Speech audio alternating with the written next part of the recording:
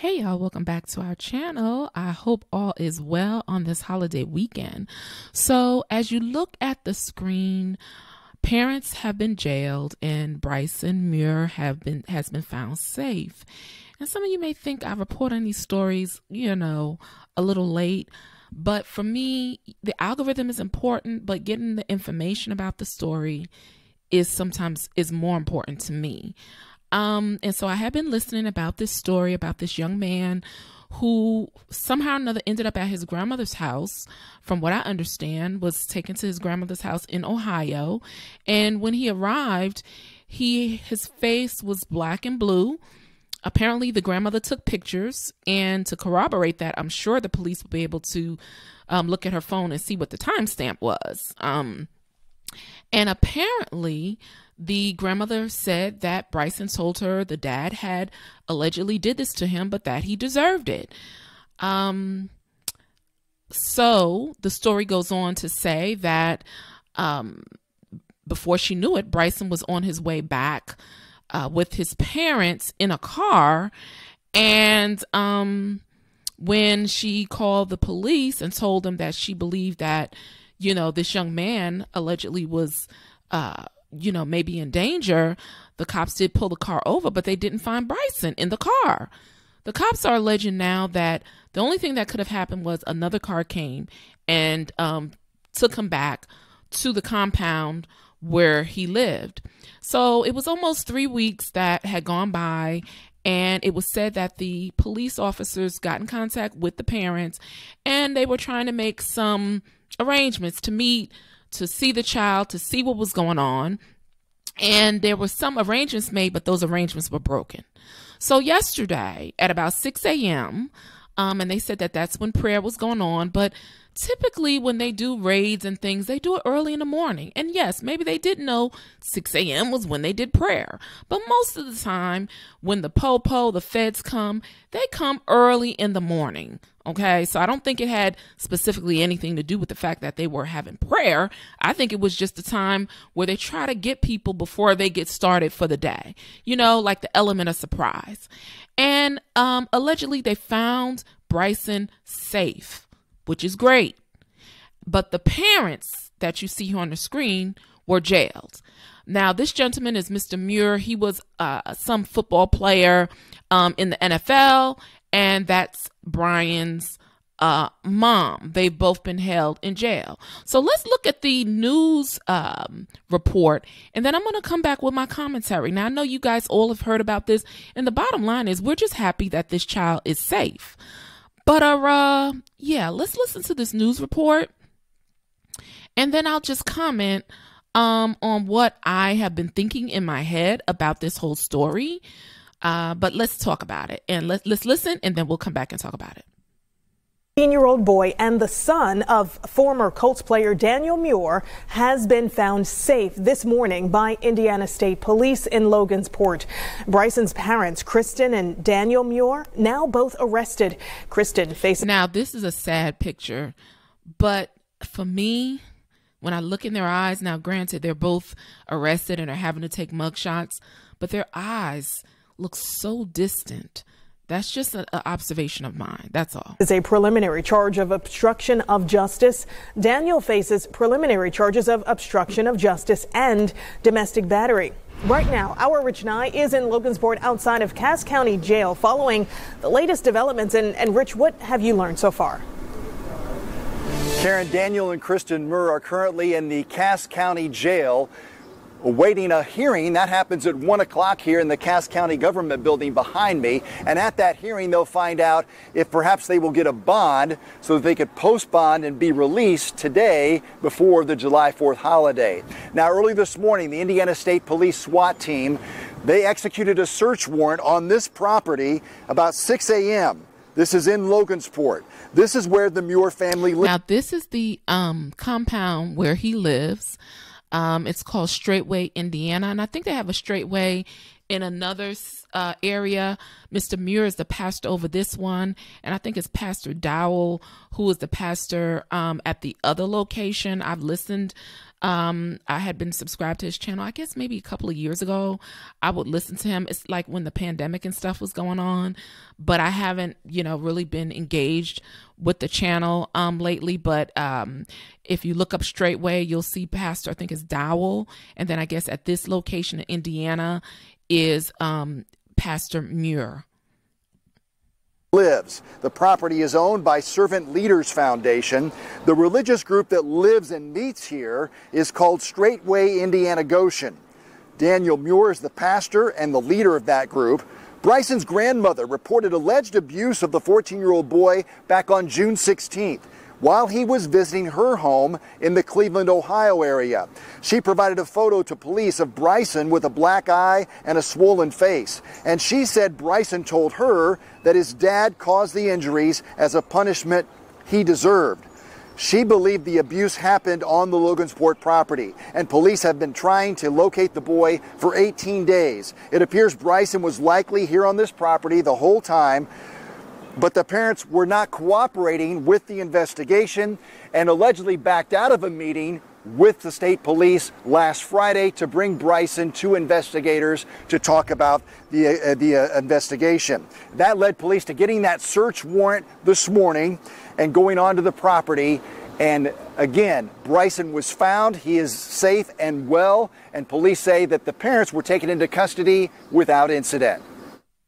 Just nothing but positive vibes. Here we are, trying to find this child, make sure that he's alive and well, and ultimately after 3 weeks of...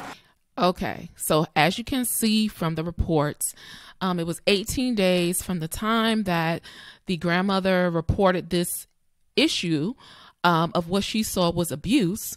And it was reported that her grandson said that, hey, my dad did this, but I deserved it.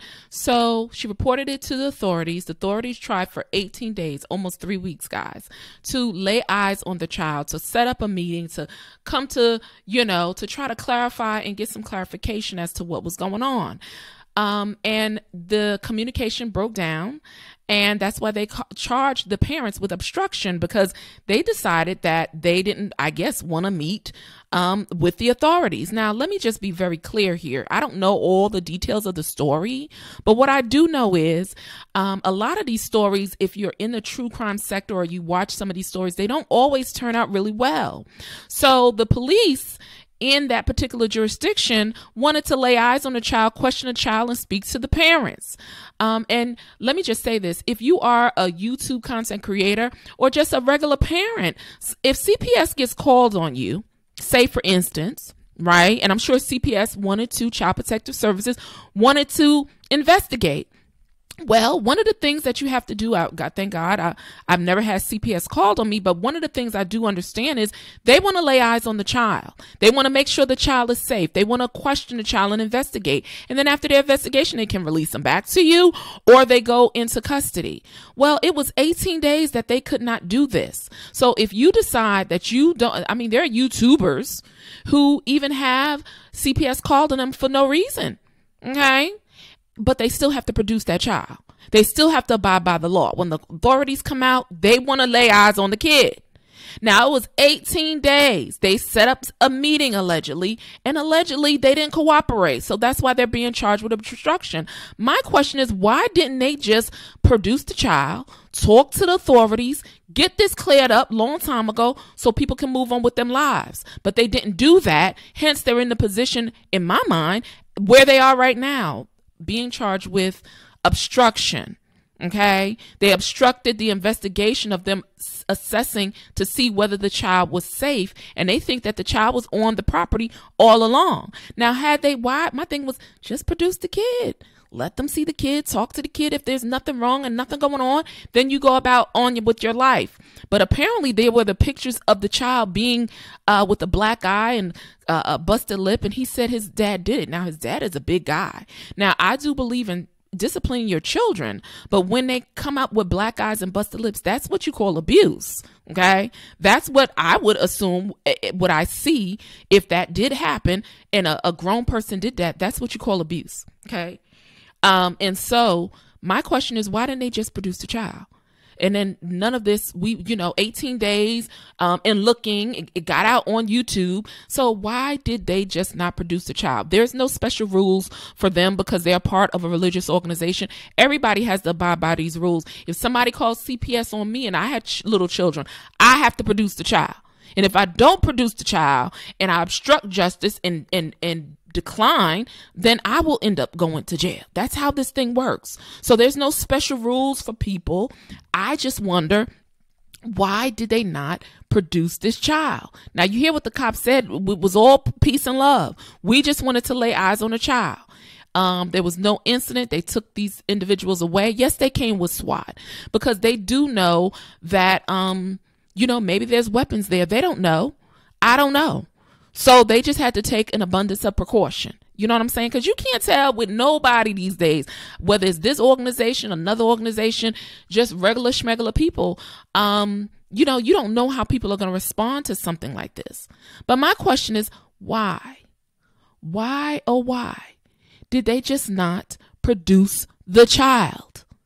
Produce the child, show the child, so everybody could go on. So my thought process is, you didn't produce them because you didn't want to, but wouldn't you want to?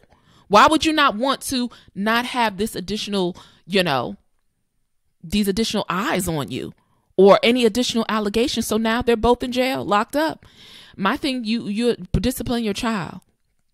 But a lot of people that I've spoken to, they've got hit with, extension cords and brooms and stuff, and they were abused. I'm not saying that you shouldn't discipline your kid, but if you got to resort to choking them out and punching them in the face and giving them a black eye, that is abuse. That means you can't control your anger.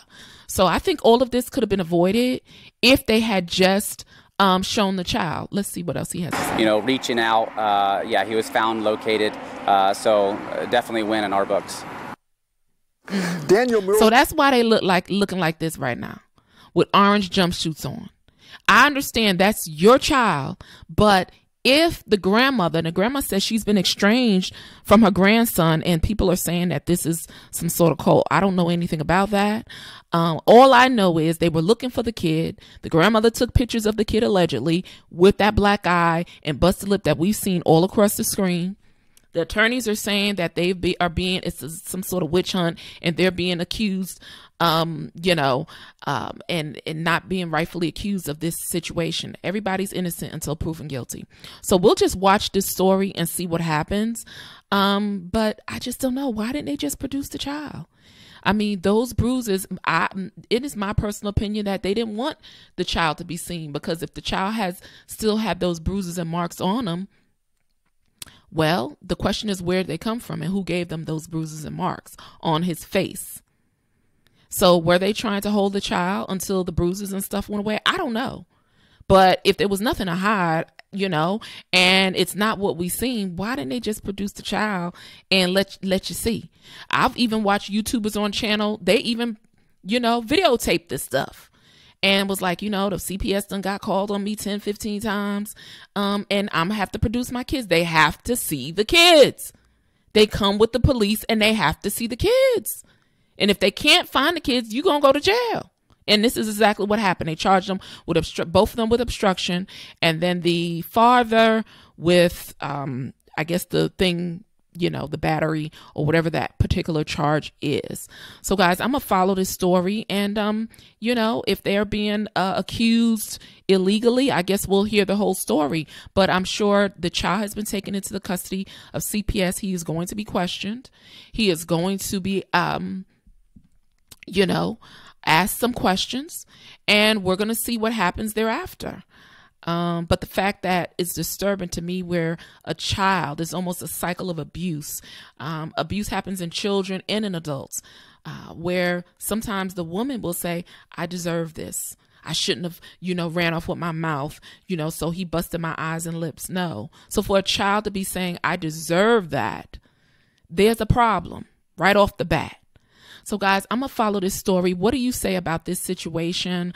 There's always something we can learn in the news. And I just know as a regular citizen, if I had CPS called on me, which I've never had in all the years, raising my children, but I know people who've had CPS called on them, and they have to produce the kids. They have to allow these people into the home to see if they're eating, they're being neglected, they're educational wise, they're going to school. You have to, you're not above the law.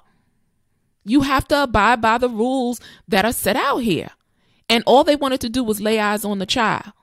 So they laid eyes on the child is in custody, and we'll see what happens after that. I just don't understand why I think they made arrangements according to the police, if it's true, and they were coordinating a meeting, but then they decided not to. So they got a warrant and they went on in to get the child. Because how many stories have we seen with mothers, fathers, relatives, kids are unalive? So this ain't no different.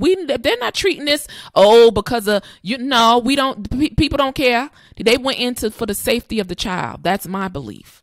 All right, y'all, let me know what y'all think. They should have just, anteed up the kid and let the authorities lay eyes on him, talk to him, let them be questioned, and call it a day. But no, they didn't want to do that. So hence, here they go. The orange is the new black in their uniforms right now. And I guess they'll be able to bond out eventually. All right, y'all. I'll see you on the next upload. Let's get down into the comments and let me know what you think about this case. Don't make no kind of sense. All right, y'all. Peace. And I'm out.